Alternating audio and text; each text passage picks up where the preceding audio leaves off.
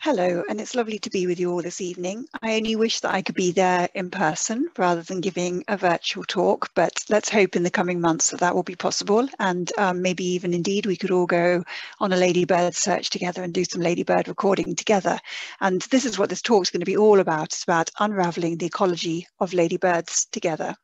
So I'm Helen Roy, and I'm an ecologist at the UK Centre for Ecology and Hydrology, but also as a volunteer, I run the UK Ladybird Survey with Peter Brown, who's from Anglia Ruskin University.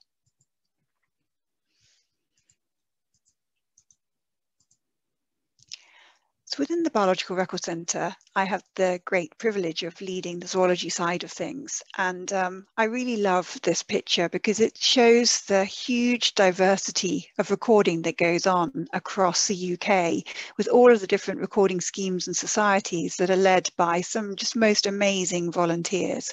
And I always feel tremendously proud of all that is happening across this huge diversity of different taxa. And the Ladybird Survey is just one of many recording schemes and societies. And many of us have aspirations to be mapping the species and to be producing atlases. And one of our latest atlases is the third volume of a series for the water beetle atlases produced by Garth Foster.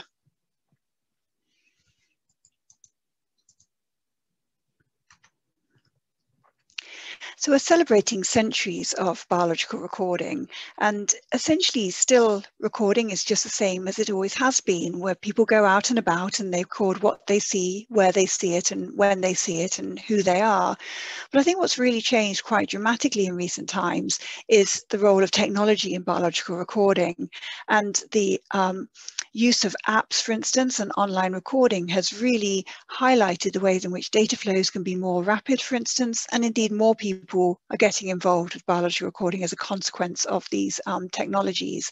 But still, the main motivation, the main aspiration is to map species and see where they are and just really celebrate the natural history of the wonderful wildlife that we have around us.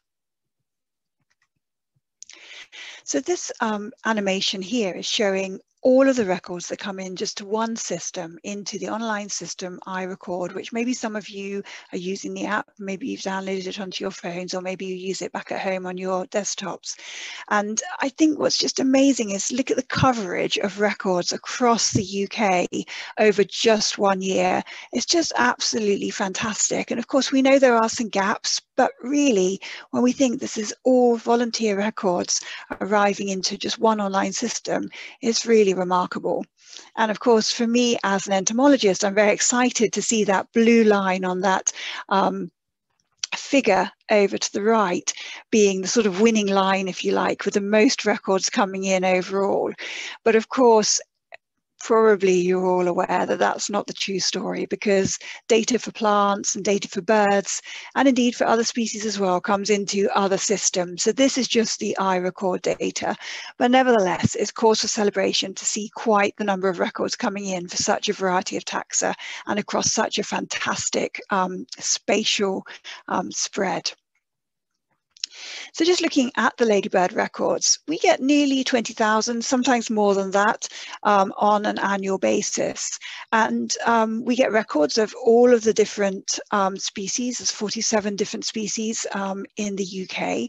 And when we take a look at the number of records for each of the different species, actually year on year, since the arrival of the Harlequin ladybird in 2004, it often has been the most frequently recorded, and indeed it still is the most frequently recorded in urban areas, for instance, in the south of England. However, in recent years, the seven-spot ladybird is also doing extremely well, and for this particular year, which was 2019, almost 36% of the records were seven-spot ladybirds. But still, for a species that's only arrived in a relatively short space of time, the Harlequin ladybird is doing very, very well. So we have a website for the UK Ladybird Survey, and this was set up back in 2005. And at the time, I was on sabbatical leave with Mike Maduris at Cambridge University, and he was leading what was called the Coccinellidae Recording Scheme. And when the Harlequin ladybird was first recorded in 2004, there was seen to be an opportunity to get more people involved in ladybird recording, and also to track the arrival and spread of this invasive non-native species into other places across the UK. And so Mike and I worked together with Trevor James from the National Biodiversity Network and Peter Brown to develop the online Ladybird survey. And I feel very proud that it was one of the first wildlife surveys. And when I look back, and it was only 2005, it seems quite remarkable that we weren't doing more online, given how much we're doing online nowadays, and particularly in the recent months. But it's really exciting to think that that led to an increased accessibility to the Ladybird survey, and indeed to mass participation with the Ladybird survey. And going alongside that, though, it was really important to make sure we produced lots of resources that people could use and could look to help develop their skills in identification, for instance, but also in terms of their deeper understanding of the ecology of these ladybirds. And so it was exciting to produce these fold-out charts with the Field Study Council, and I'm a tremendous fan of all of their publications. They're just absolutely wonderful. We also produced the Ladybird Atlas. We updated the Ladybird Keys in the Naturalist Handbook. And very recently, we produced a field guide to ladybirds of Britain and Ireland. And we took the opportunity within that field guide to kind of make it a hybrid publication and include an atlas within it as well. So each of the species accounts has a map and has the distribution trends reported alongside it. And it was just such a pleasure working with the amazing artist, Richard Lewington, and also with Peter Brown. And actually, whenever we met and whenever Richard would bring along some of his latest illustrations, I would just be absolutely speechless, which is quite rare for me, particularly when there's an opportunity to talk about ladybirds. But they're just absolutely stunning.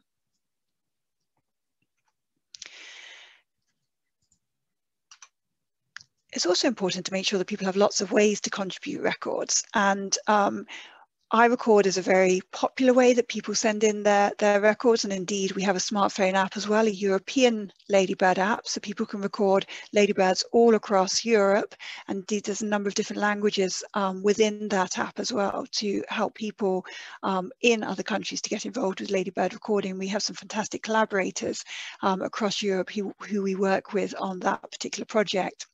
But still, we get records coming through on the post, and people send in spreadsheets and emails. And it's really important to allow people to send in the records in any ways they wish to do so.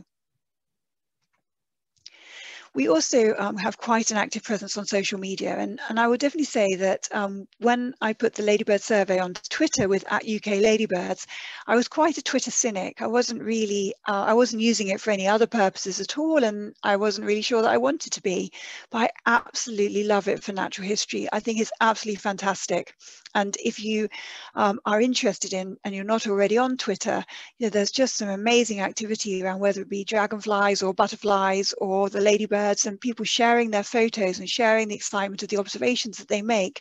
It's really just a wonderful opportunity to get engaged with the community in that way. And I think this also shows another way in which social media has been really great at reaching out to more people. So on this particular day, I can see June the 20th, I was writing a report in my office, and I just thought, oh, I'll take a quick look, see what's happening on Twitter. And there was the school planning a Ladybird Day. And I just thought, well, that's amazing and something I would love to be doing. So I just said, you know, if you've got any questions or you want to chat at any point, just let me know. And what followed was a day of excitement of the children sending me through questions and telling me what they'd been finding. And it was just really exciting to be part of their Ladybird Day. And still my report got written, but I had a really lovely day in a virtual Ladybird survey. And this was a few years ago before we were in the current pandemic. And indeed, it's just always great to be able to go and talk to different people about ladybirds. And they are a really popular group of insects wherever you are in the world. And here I am in St. Helena, one of our UK overseas territories in the Mid-Atlantic Ocean. And I'd gone over there to work with people to make predictions about what might be the next non-native species that could arrive in St. Helena and have some kind of impacts on biodiversity and ecosystems. The airstrip for St. Helena is built in a cloud forest, and it's particularly difficult for pilots to land there. So perhaps it's not at all surprising that we got stranded and we had an extra week over on St. Helena. So we had finished our work around the predictions of non-native species.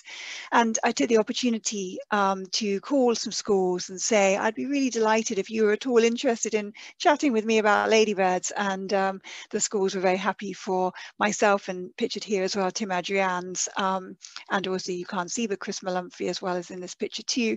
And we all went in and chatted about all kinds of insects, but ladybirds from my perspective. And for all of us involved in the Ladybird Survey, sharing that excitement and engaging with others has been really important to the promotion of the survey and getting more and more people involved. And we've taken every opportunity to have articles in newspapers or in BBC Wildlife magazine, to do children's television programs or news interviews. And it's really important, not only in terms of promoting the survey, but also in terms of being able to provide feedback around what are the latest results that are coming out of the Ladybird survey data. Sometimes, of course, it can go a little awry with the media. And a few years ago, the tabloid newspapers got a hold of the story that ladybirds carry sexually transmitted diseases, and there was quite a furore within the press. And I was only too pleased to be contacted by Patrick Barkham, who just said to me, would you like to tell the story about these sexually transmitted diseases? I guess it's not every day you get such an offer, but I was only too delighted to chat with him and to talk about the fascinating life cycles of ladybirds, and indeed the various parasites and pathogens that they carry. And indeed, of course, they do have some sexually transmitted diseases, and why wouldn't they? They're a very promiscuous group of beetles, and so these diseases take advantage of that. However, it was great to be able to dispel some of the myths that were appearing within the tabloid media. We've also had the opportunity to work a lot on, alongside some amazingly talented authors of children's books, such as Sonia Copeland-Bloom, who wrote The Adventures of Scarlet the Ladybird, and also with Julia Donaldson on her series of books around What the Ladybird Heard. And indeed, I was lucky enough to go along to the launch of What the Ladybird Heard and to give a short talk about ladybirds and about the habitats that feature in her book. And just another nice way to be able to get more people involved or aware of ladybirds and ladybird recording. And Pete Brown and I had talked for quite a while about producing top trump cards, but we weren't really sure about how to get the resources to do that. And then one Friday, the BBC called me and said, for our campaign, BBC Breathing Places would really like to have some ladybird top trump cards. Would you be happy to do that? I said, absolutely, I would. And Pete would as well. And they said, the only problem is we want all of the information by the following Monday. And I said, that won't be a problem at all. Pete and I have talked about it so many times. We already had started to construct a spreadsheet and think about the categories that we would include within those top trump cards. So indeed, we had a really enjoyable weekend producing the data to go into these cards. And indeed, we even had a chance to have them peer reviewed by some of our collaborators within the Ladybird world. And more recently, of course, things have been very, very different through the pandemic. And when I first knew that we were all going to be home working, and that indeed it could be quite some time that we would be all home working, actually one of the things that I thought was that how will we continue to engage with others and to share what is possible through biological recording, even in these really difficult times? And already many people were talking about the well-being benefits of being out and recording, even if it could only be in someone's back garden, or indeed looking out from their window, on their windowsill, or indeed a balcony.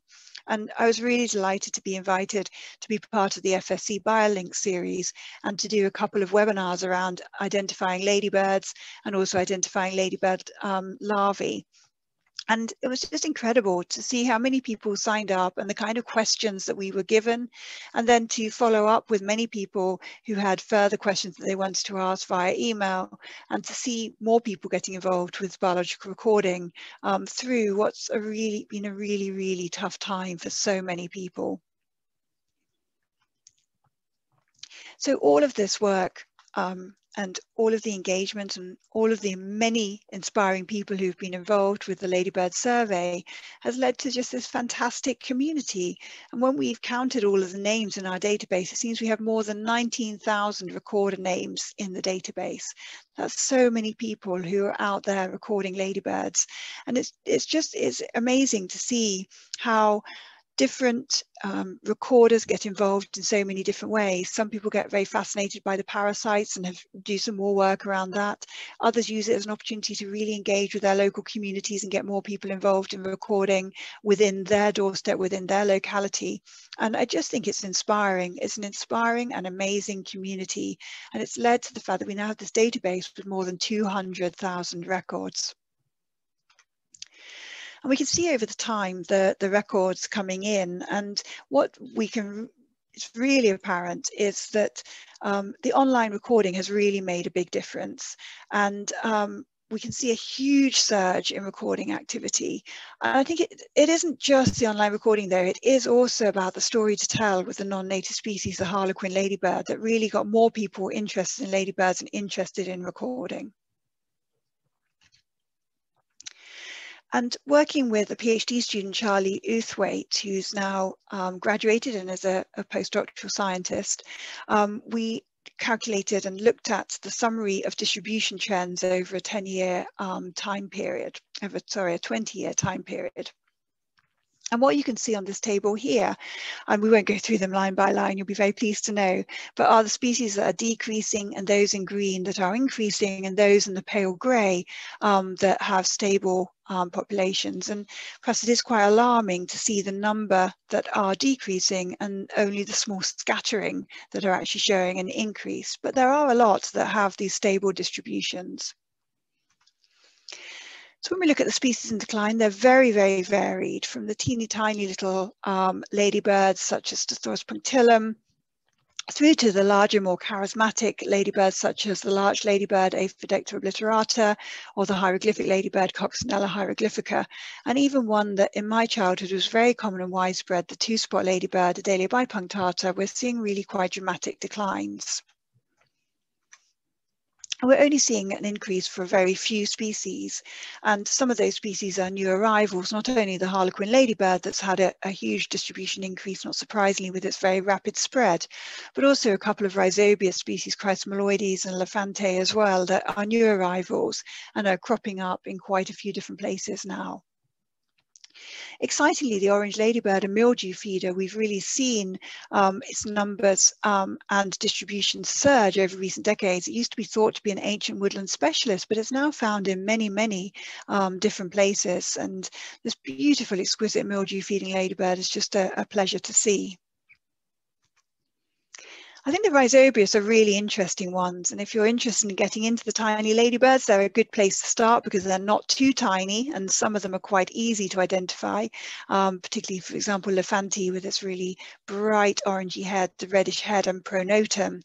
Latura and Chrysomaloides are a little bit more difficult. You have to turn them over and look at this plate, the prosternal keel, but it's quite easy to get your eye in for those relatively quickly, and if anyone's interested, I'm very happy to provide more information. So I just thought we'd look at a few species in particular, maybe talk around some of the ID features, but also the distribution trends as well. So here's our very iconic ladybird, the 7-spot ladybird, and this one is showing a general distribution decline, even though I said actually in recent years we've seen an increase. And I think that does demonstrate, you know, we do see fluctuations with insects, as you probably all aware, quite dramatically year on year. So teasing out these long-term trends can be quite tricky, but the robust trend that comes out from that sort of 20 years of data is a decline. And then in this picture as well is a little black ladybird, the pine ladybird, Exocomus quadripostulatus, with little red comma shapes just behind its shoulders. And that's one that's showing stable trends. I've already mentioned Adalia bipunctata, and I'm going to come back to it because it has quite a strong story to tell with the harlequin ladybird interactions, but a very dramatic decline over the last 20 years of 43%. There's lovely mildew feeding Syllabora, the 22-spot ladybird, again, a decline. The 14-spot ladybird, which you can identify, separate out from some of the other species, it can look a little bit like a 10-spot ladybird. But if you look at that marking behind the head, the pronotum marking, it has that sort of wiggly crown-like solid black structure, and that is what is characteristic of the 14-spot ladybird. And that's an aphid-feeding ladybird showing a very static, stable distribution trend. The water ladybird is one I really struggle to find, and it is showing a distribution decline, but I think I struggle to find it because I'm possibly just not looking in the patches where it's occurring in quite high numbers, because there are patches where people find it in really high numbers, but as much as I look in reed beds, it's very rare that I see it. And this is the lovely Stothoris punctillum that I've already mentioned, and it is most adorable ladybird in my mind. If you were to draw a little dot in front of you, that would be Stothoris punctillum. If you were to put some little orange appendages on it, that would be an even more accurate picture of our tiniest ladybird. We only have 50 records of the species, but we can still calculate a trend, and unfortunately it's one of general decline. Then this is the species Clytesthesis arcuatus, and it's a species we have hardly any records for, so we're not able to calculate a distribution trend for it. But actually, if you're to take a look at some of your bycatchers, if you do moth trapping or any other insect sampling, then maybe you might find Clytesthesis, and it would be wonderful to hear about your records. Then Scymnus interruptus is one that we're getting more and more records of, and I was really excited because I got the first county record for Oxfordshire. It was quite a while ago now, but I still celebrate it and tell everybody about it because that's what you do with the first county record, I believe, and it is my only county record. But you know, there's lots of counties where it hasn't yet been found, and it could indeed be a county record for you sometime. And it's quite a large, inconspicuous ladybird, and you can see these. I mean, when I say large, I mean a matter of millimeters, so it's not huge, but it's possible that you could see it, and it has these really bold red triangular markings extending to the edge of the wings cases that make it quite easy to identify. So I just thought I'd finish and talk a little bit about the harlequin ladybird, and this animation here shows that data that came in from members of the public primarily over the years that we've been able to do so much with in terms of analysing patterns of spread and looking at the different colour patterns and all kinds of things. And it's spread at about 100 kilometres per year. And just incredible, the willingness of people to send in their sightings year on year. That means we have this incredible database. And one of the things that I was really interested in exploring was the role of parasites and pathogens within the story, and to ask the question, has the harlequin ladybird escaped natural enemies by arriving in this new region where the parasites and pathogens may not be adapted to it? Whereas we our native ladybirds do have quite a range, from that sort of little braconid wasp that's pictured, the cocoon in the very top slide, the phorid fly in the middle slide, and this lovely Labyrinthine fungus on the lower slide. And if you're able to take a look for this Labyrinthine fungi, I have a master's student working with me at the moment, and he'd be delighted to hear from you. If you see any little orange fruiting bodies or yellowy fruiting bodies, it's often not quite as profuse as it is on this ladybird, but nevertheless it's quite easy to see. So let me know if you see that one.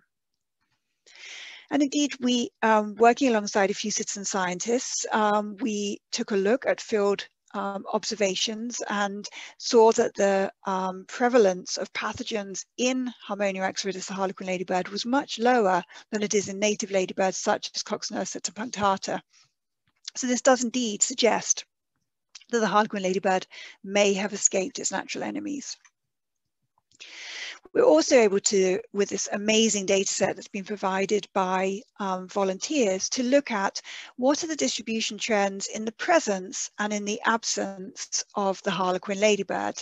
And what we're able to see, and if you just, I won't go through all of these in detail, each panel's for one of 8 native species. And the black line shows the data from Britain and the red line is the data from Belgium. And what we can see from the British data is that 7 out of 8 of the ladybirds decline strongly correlated with the presence of the harlequin ladybird. The only one that doesn't is the 7-spot ladybird.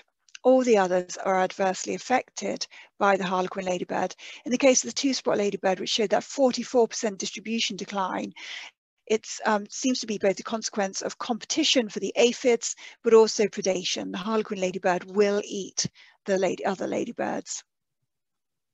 And indeed, just to bring out that the orange ladybird, which I mentioned, has shown these remarkable increases in distribution. And it doesn't compete with the harlequin ladybird in any way, or the harlequin ladybird doesn't compete with it, because it's a mildew feeder and the harlequin is a predator. But the harlequin will eat the larvae and pupae of the orange ladybird. I just wanted to as well highlight the importance of global collaborations. That previous study I showed you was working with people in Belgium and Switzerland and also the Czech Republic. And this is working with some of our ladybird collaborators and friends from Chile. And Pete and I had the great opportunity to go and work with them for a few weeks in their summer to look at what they're doing with their ladybird survey, but also to take a transect up through the Andes to see how high do harlequin ladybirds go. And indeed, they go very high. And we got the highest record for a harlequin ladybird of 3,578 meters above sea level. And it was really beautiful up there. But what it shows is that the harlequin ladybird is very adaptable. And when it got really hot in the valley of the Andes, it was able to move up to higher altitudes to take advantage of the cooler settings. So that may seem a little bit frivolous in terms of just going to find the highest record of the harlequin ladybird, but actually we've been able to use some of what we've been doing with the harlequin ladybird for other non-native species and to launch citizen science for monitoring invasions much more broadly. And many of you would have heard the stories around Vespa velutina, the Asian hornet or the yellow-legged hornet, and we've been running a survey very similar to the harlequin ladybird survey for this particular species with an app and online recording and emails. And year on year, we're getting more and more and more records coming through of what people think are Asian hornets. Thankfully, the vast majority are other species, mostly European hornets, which of course are absolutely stunning, as is the Asian hornet, absolutely stunning.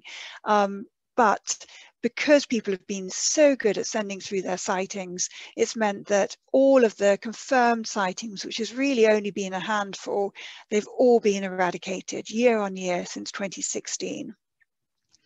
But you might be thinking, well, that's a huge number of records to go through within this email system and the online system.